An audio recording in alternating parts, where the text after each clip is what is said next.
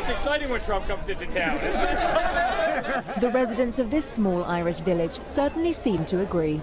You guys are good. US President Donald Trump's sons arrived in Doonbeg Wednesday to a hero's welcome.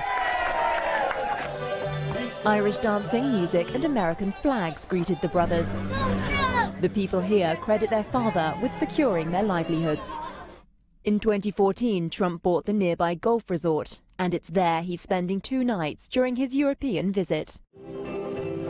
Amid the celebratory street party, Eric and Donald Jr. went from pub to pub, meeting the locals and buying them drinks.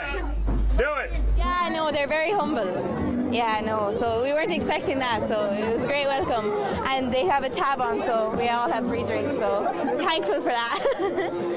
Is anybody protesting out here? No! Supporters here outnumbered the demonstrators who greeted the president upon his arrival at Shannon Airport in Ireland Thursday. But the main protest for Trump's Irish visit is taking place in Dublin.